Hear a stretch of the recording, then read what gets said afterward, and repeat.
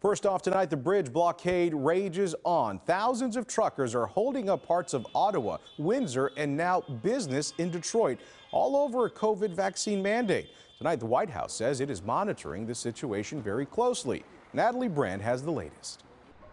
Preparations for Super Bowl Sunday in Los Angeles now include a DHS warning of a potential convoy of truckers, similar to the one that's prompted a state of emergency in Ottawa, Canada. DHS Secretary Alejandro Mayorkas spoke exclusively to CBS News' Carter Evans. Once they intervene in other people's freedoms and liberties, it becomes a more complicated landscape, but we're working with law enforcement to address any eventuality. The Department of Homeland Security says it's received reports that the truckers could potentially begin in LA this Sunday and travel cross-country, possibly reaching Washington, D.C.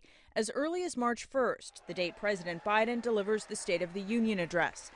DHS has warned police agencies while there are currently no indications of planned violence, the potential exists to severely disrupt transportation and federal government operations.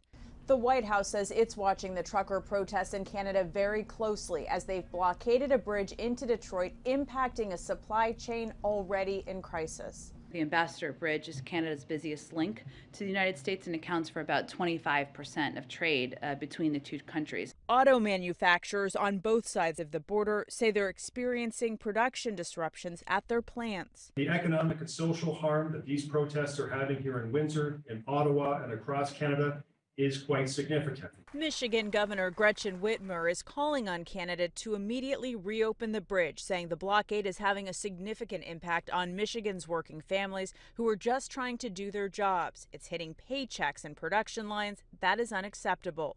Natalie Brand, CBS News, the White House.